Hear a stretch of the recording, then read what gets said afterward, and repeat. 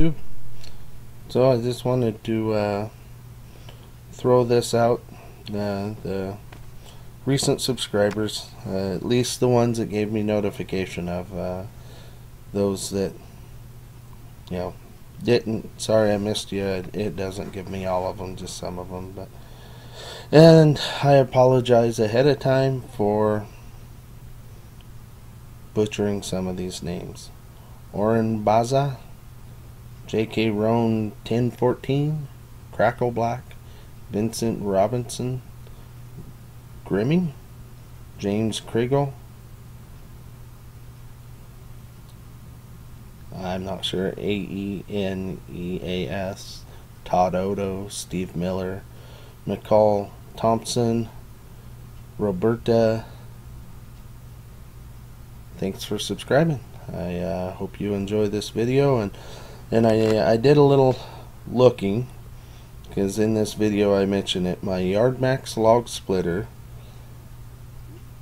has an upgraded hydraulic pump. When I ordered it, I got a 17 gallon per minute pump on it, and the other log splitter nearest I can tell is a 13 gallon per minute. So hence the faster cycle time. Now on log splitter pumps, they're a 2-stage pump, so the way they derive their 17 is interesting. You have to look at the individual pump, and I couldn't find the specs on that, but there will be a high output, low volume, and a low pressure, high volume. That's your whole 2-stage thing, and the two of them added together will give you your 17. But most likely you're probably running like 13 gallon per minute at the lower pressure. So once it gets like you're actually using the log splitter, and you hit a knot or something, it runs a lot slower while it's building that pressure. So that's why you'll see it slow way down when you get into something real tough. But the stuff that splits a little easier, that's where that the high volume one makes it nice, because it spits it right out, or moves it right real quick. And I do believe that at the lower pressure you're actually getting the full 17 gallon. And then when you think about it, you could figure out the area of the cylinder, to give you the volume, and how many gallons it takes to fill that. And if in 1 minute you're pushing 4 more gallons through, then obviously it's going to fill the cylinder quicker, and just save you time in the end. So anyhow, I'll start the video now, and hope you enjoy.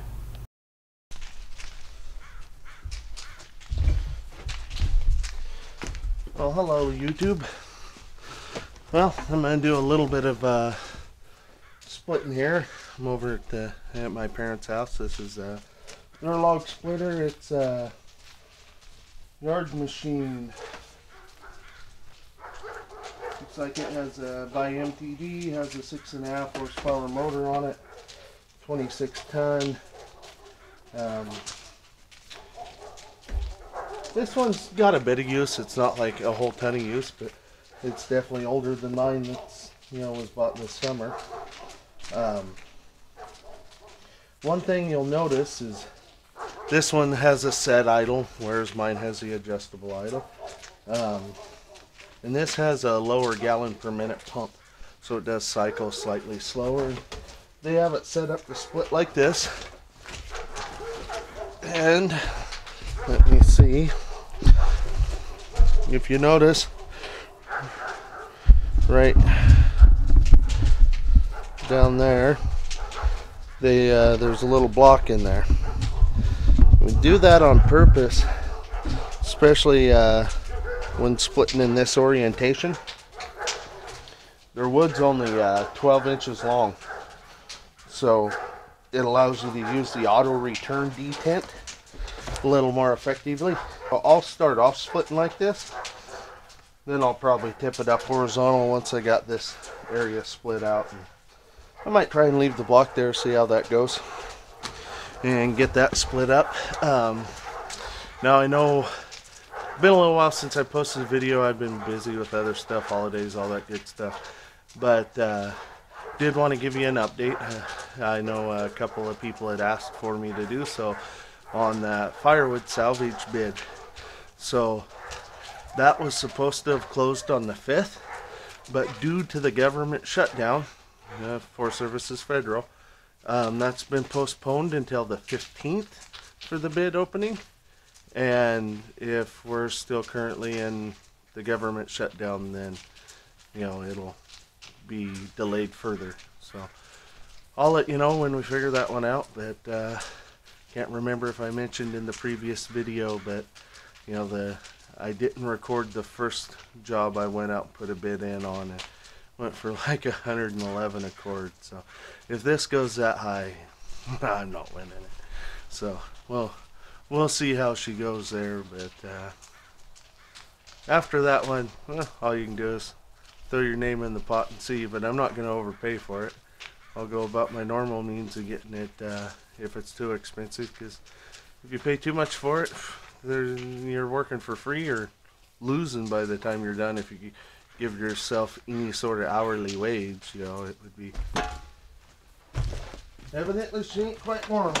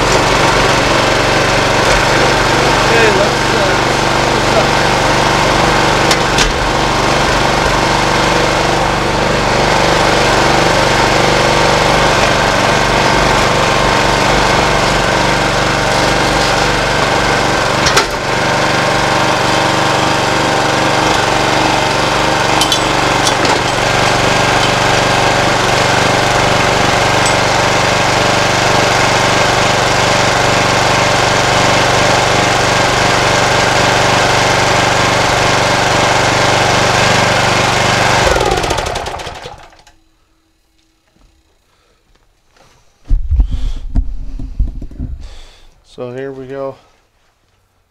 We'll switch it to this way. I think I got enough room.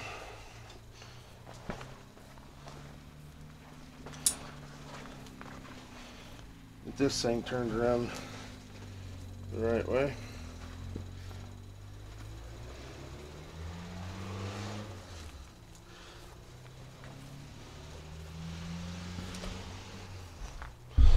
Now I wear this apron. I like to wear it when I'm splitting horizontal like that. Okay, so yeah, I like to wear this because otherwise it really destroys like your pants and your shirt. The bigger you are here, the more that's affected. But you know, you're up against it, and it's like I kind of use my legs and stuff a lot doing it. So let's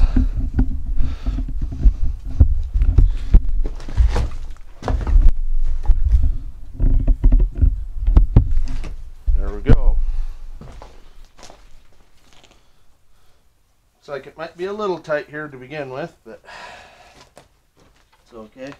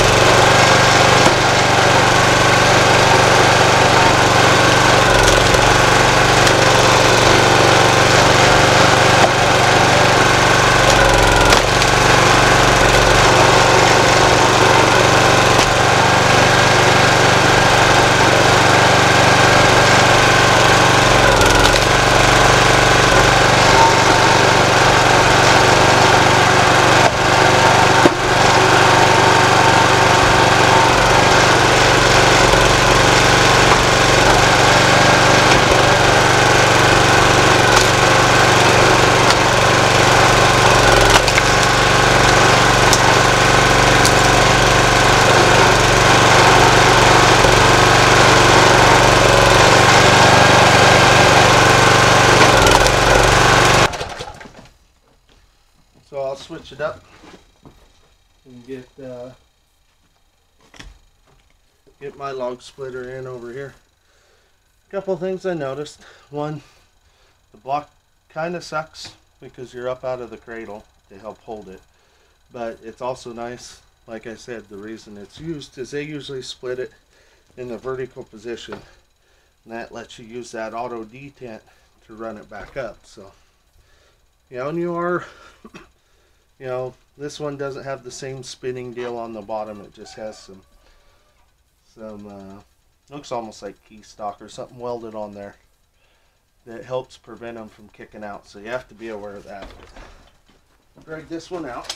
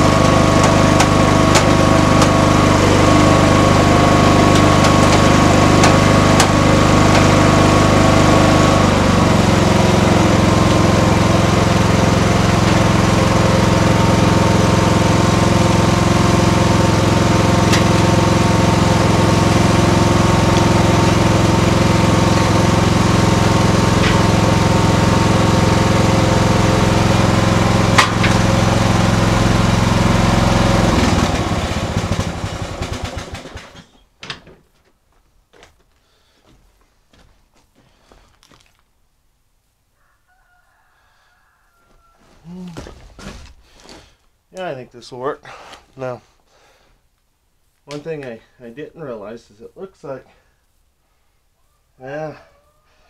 okay, their log splitter's actually set up better for splitting horizontal because the main beam is shifted off center over there. Mine's centered. Because at first I thought maybe theirs was narrower because you don't have to fight that tire as much, but that's not the case. So,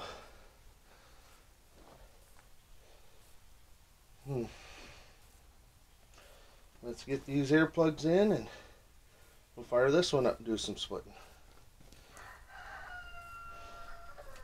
See how this one starts. It's been a few weeks. Might have to give her a few pulls, get some fuel through into the line there.